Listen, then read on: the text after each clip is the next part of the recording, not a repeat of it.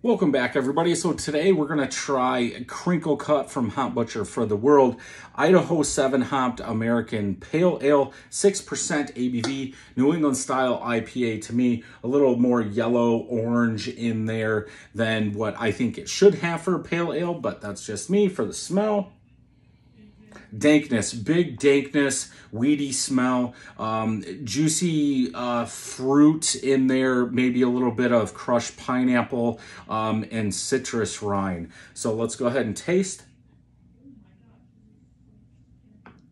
Dankness throughout the palate.